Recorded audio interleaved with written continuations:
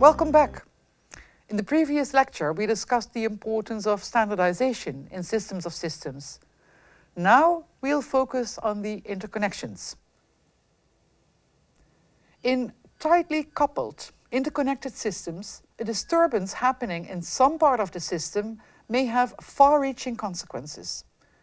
If the disturbance cannot be contained and remediated at the local level, it will cascade through the network and affect the service level in a wider region. This is what happens in a power blackout. And if a blackout occurs, it may be very hard to restart the system again because of the tight couplings between subsystems.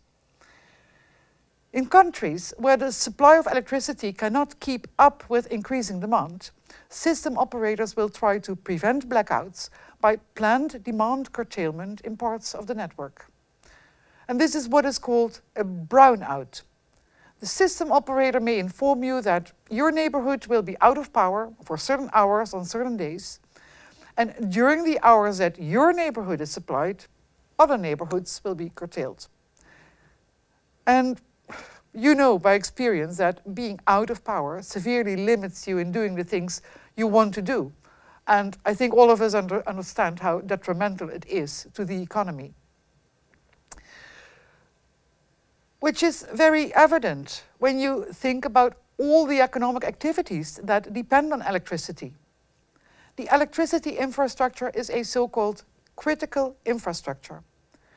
If malfunctioning, society and the economy will be disrupted. Electrified trains will come to a standstill. So at this point, let me take the notion of systems to another level. That is to the level of interconnections and interactions between infrastructures in different sectors.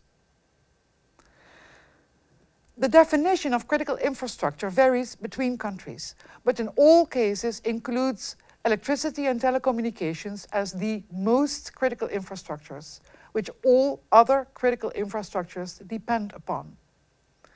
Emergency services, financial services, public health services, agriculture and food supply, and many other sectors, including government, cannot be maintained for any sustained period of time without electricity and telecommunications.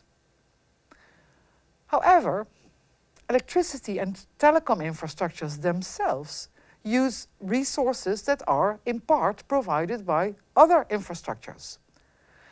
To supply telecom services, the telecommunication system uses not only electricity, but it also uses water and natural gas, to name just a few of the required infrastructure-related services.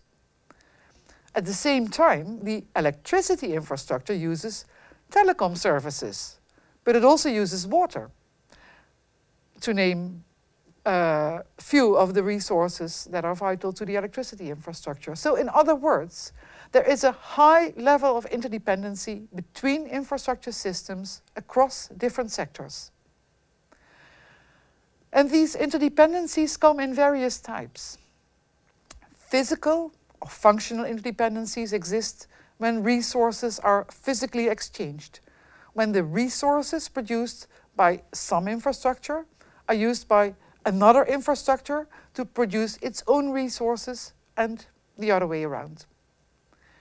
Geographic interdependencies occur as a consequence of geographic proximity between infrastructures, so that a specific problem, for example a fire or a pipeline burst in one infrastructure, can adversely affect other infrastructure.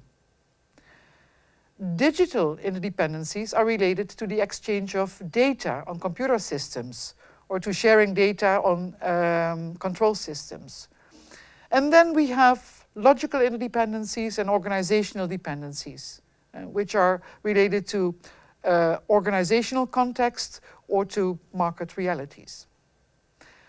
The web of interdependencies between critical and less critical infrastructures creates a highly complex system of systems in which the failure of a single element or a single resource may cause a domino effect that affects all critical infrastructures in a region and that could bring the entire region to a standstill.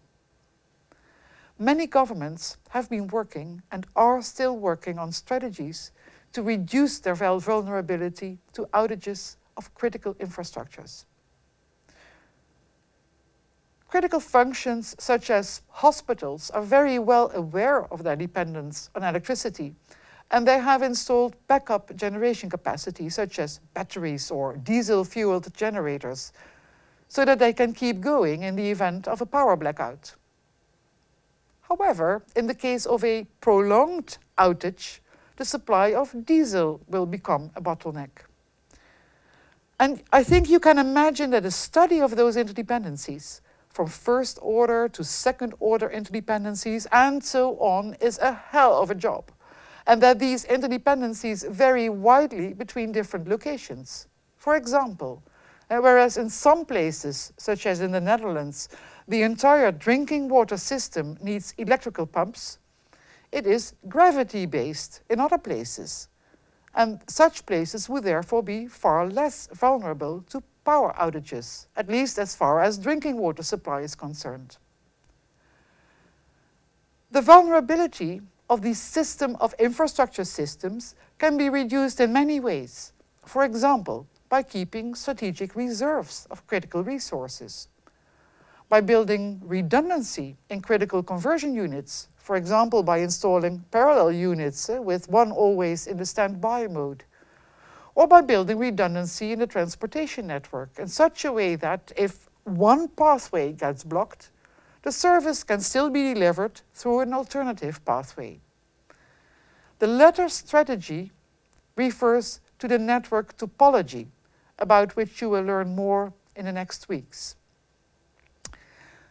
Please note that all these measures require substantial investment, which makes it unlikely that such measures will be taken just for the sake of a very low probability event, even if the consequences of that low probability event may be disastrous.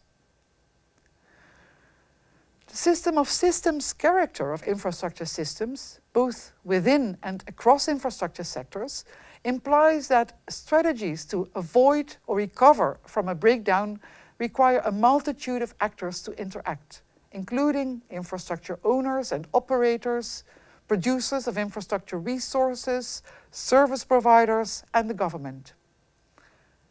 Some of these actors, I should say, will probably be based in the private sector, others in the public sector, implying that they are subject to different incentive systems and possibly different rules.